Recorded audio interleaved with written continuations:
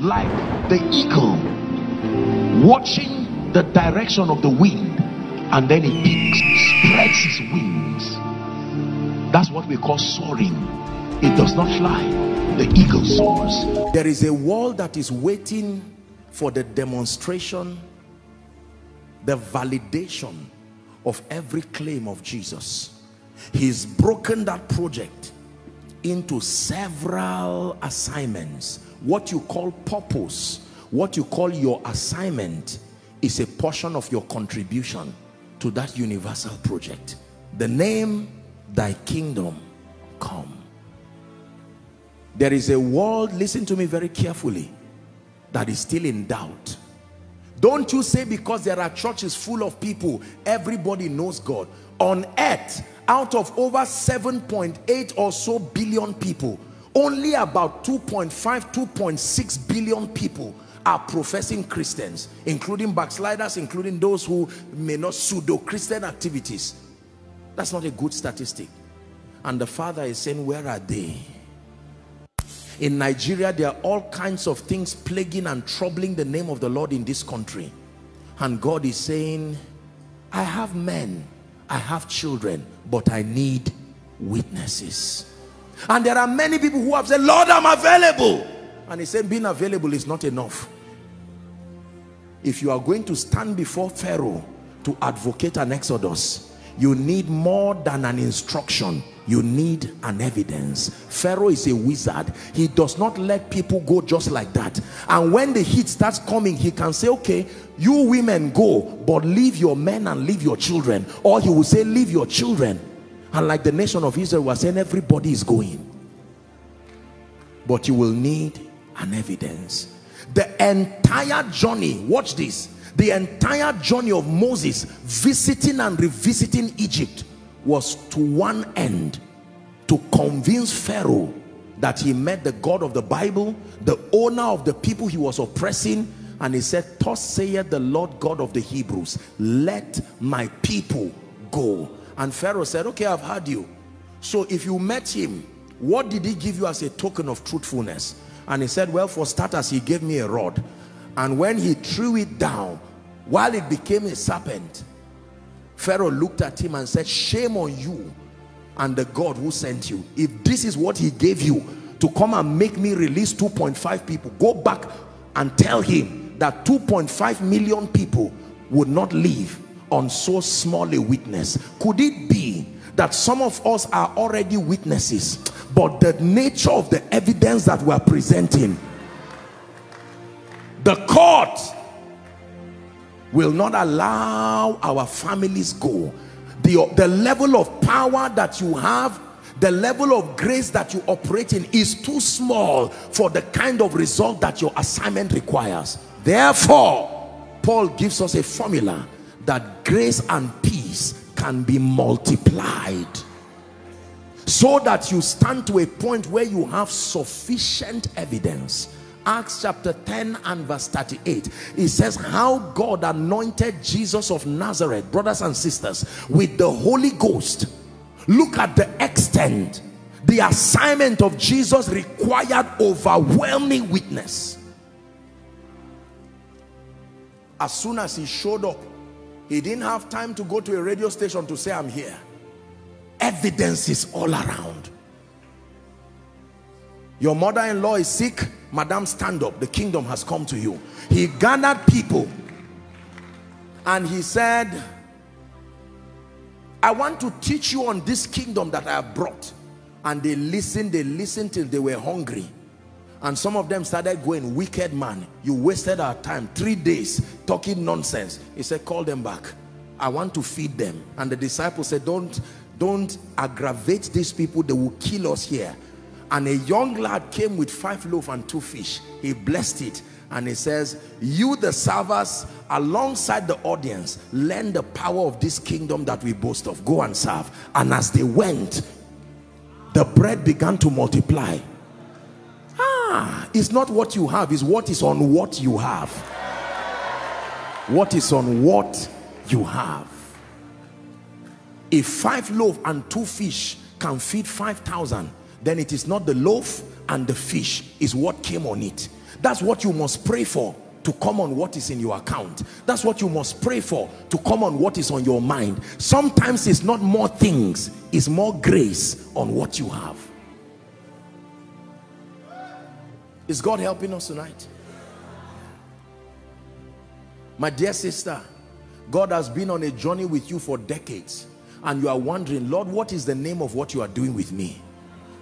I'm giving you the name tonight.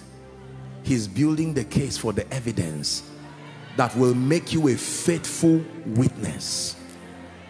Apostle, the only thing I know is that I had a dream years ago, and in that dream God said I'm going to become a great prophet to the nations, and that's all. He would just make me to pray for 3 days. Just when I want to eat, he would say pray for and fast for 3 more days. What is he doing with me? My whole family members called me the black sheep. Remember, a case is being built. The day he sends you, the rod that was used there will now become the rod of power. The day that he sends you, that scar will now become an instrument of power. I know what I'm saying. Run away from witnesses with no scars. They don't have an evidence. Paul said, let no man trouble me. You want to be used by God in this end time? It's not without scars. A testament of your waiting, a testament of your staying.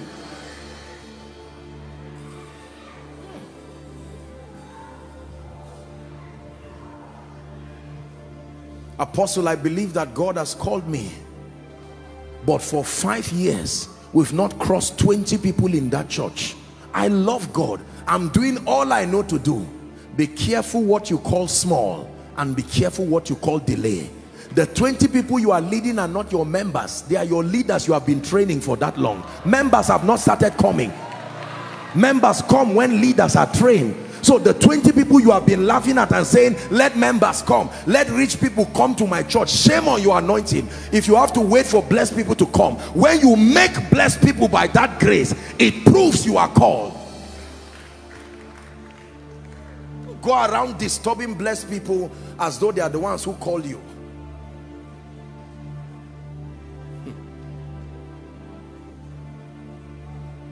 Barakah Adonai.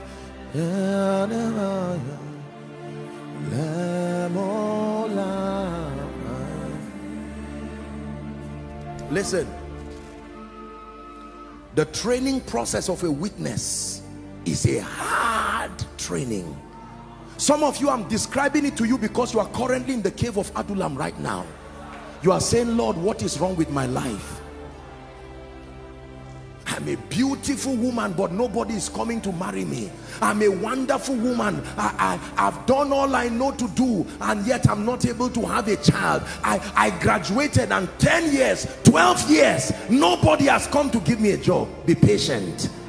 There is an evidence that is being built. Don't corrupt the power of the testimony that is waiting for you through impatience. Hear me. Behind every glory there is a story. The story is what makes the glory desirable. If the Bible just said Jesus came, he walked, he died, he resurrected, even me, I will not give my life to him. I won't give my life to that kind of story. But then when I see his passion, he went through this for me, there must be something special about me. That's how those you are called to serve will thank you. When they hear what you had to go through to be a savior, they say, you had to go through this to be a prophet. Is this the price of being an apostle? Is this the price of being the kingdom millionaire? Now they will not just clap for you because you are a billionaire. They will clap for you because you are a testament of endurance. You went through this so that my children will eat. You went through this so that nations will be built.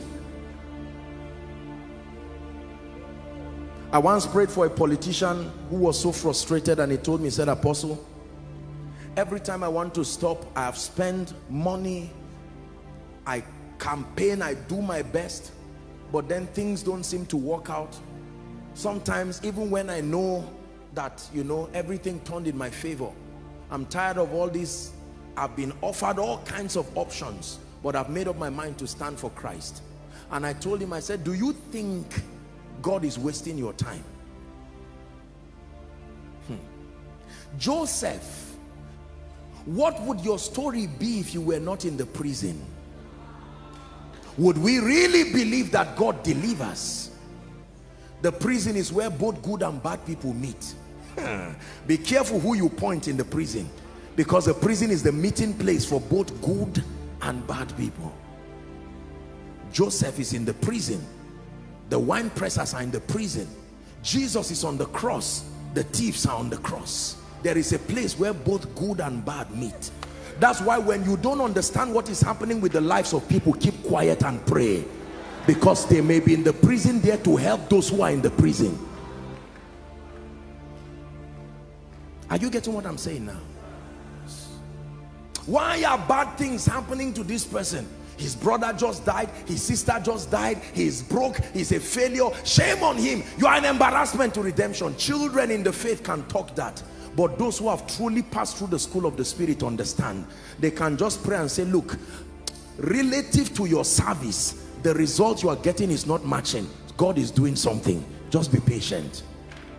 There are times that you see the actor in a movie beating, you even think he's dead. Just when you are about to sympathize with him, you see his hands moving, and it gives you a ray of hope. But in the end of it, you will see victory. Believers, some of you may not like what I'm teaching you, but the making of a witness is not on the dining table with tea and bread. The furnace of affliction is how witnesses are made. I repeat, the furnace of affliction. There are prayers you can never pray away. You only pray for grace to pass through. It is a baptism you must drink of, and it is a cup that you must drink of and be baptized with that baptism. Apostle, I want power. There is only a limit impartation can do. You must dig your own well. There are times when people are sleeping, you are awake, and God is saying, the anointing I'm giving you is not for a local assembly. I'm sending you to the nations. You study your Bible, you finish it, God says start again, and you say, God, you are not fair. I've finished my Bible 5 times, I've not preached one sermon. That preaching that is itching you, you will preach and be tired, and thank God for the residue of what you have now. He says, eat, for the journey is far. There was a time in my life I would not spend up to 2 weeks, except during election. I didn't spend up to 2 weeks at home because of demand, traveling. Don't rush seasons in your life. You will miss the season you are trying to rush out of right now. Don't rush. Man of God, stop carrying complimentary cards around. Invite me, God called me. The fact that you have to beg people to believe you is a sign that your evidence is little or zero. The key to publicizing yourself is to remain in the secret place. You are studying scripture. You are learning. The day they give you a mic to preach in one conference, you will so represent the purposes of God in a way that you will never go back. While Joseph was in that prison, I remember him just saying, God, fan these flames. You have called me to be a great man. I had a dream, and in that dream I saw the sun, the moon, and the 11 stars. But how would it happen? And then God said, son, we have worked on this gift. It's time to use it. 2 people have dreams, and he interprets the dream. And even when one tried to forget him,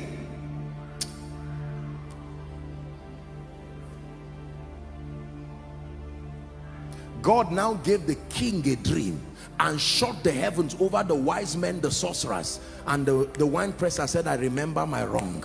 There is a young man. Can I tell you this? Everything today that God is using as a weapon and teaching you how to fight with, I promise you he will use it tomorrow. Your intelligence, your beauty, your grace, your voice, your fasting, none of it is a waste. You listen, I don't watch so much of television, but sometimes I watch a channel called Food Network. Are we together? And then there's this competition that they do sometimes. You almost can guess what they will ask you to cook.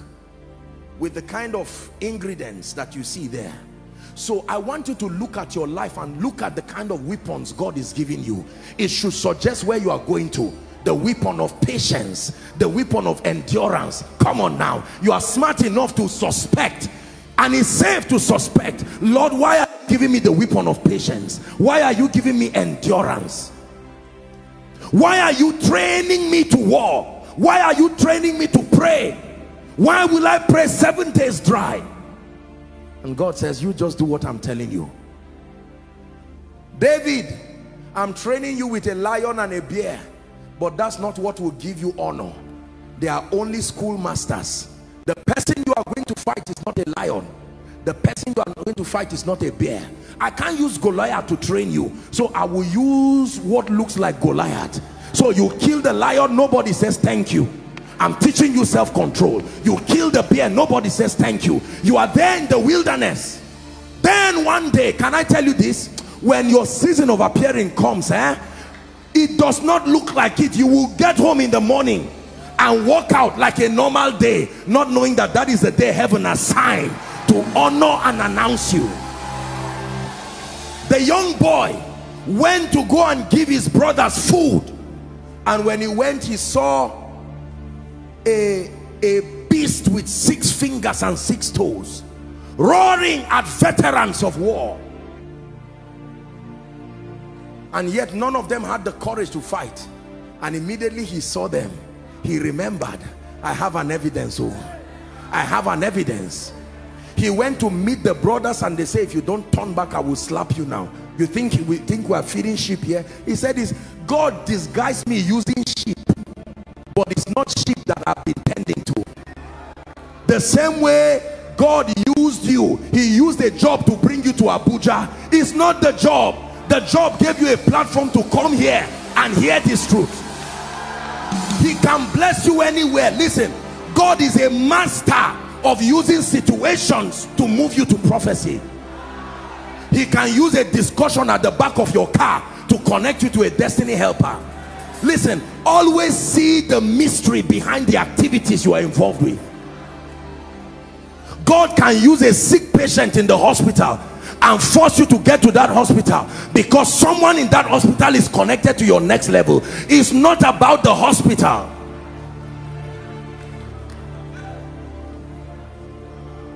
If Joseph was not in the prison, how would he meet the wine presser? That's why the Bible says, in everything give thanks. Complaining is an indictment on God's integrity. You are only seeing part of the acting. Give thanks, because there is something he's doing.